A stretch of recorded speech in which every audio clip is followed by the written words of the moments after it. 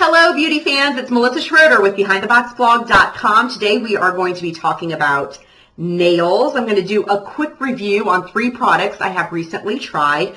First off, I've got this nail polish. This is a new brand to me. It's called LVX and this is in mint. That's what the product looks like. Right now I'm going to show you a photo of what one coat of this nail polish looked like on my nails. And I think it's a really pretty color. And then after that I decided to put on a coat of Julep.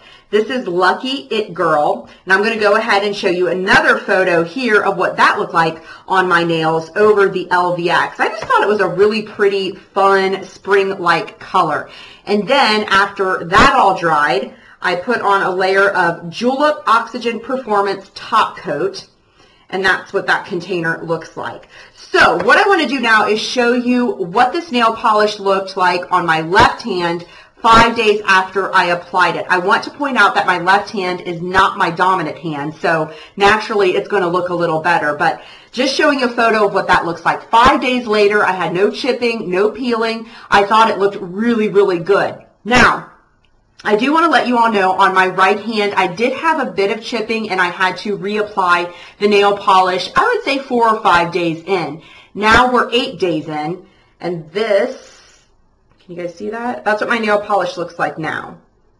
I mean, I think it had pretty good staying power.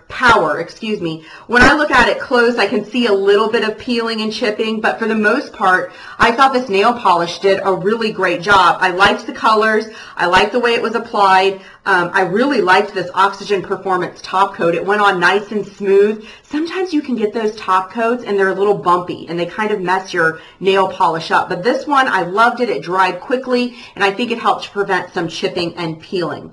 If you would like to learn more about these products or more about who I am, just go to my website at BehindTheBoxBlog.com.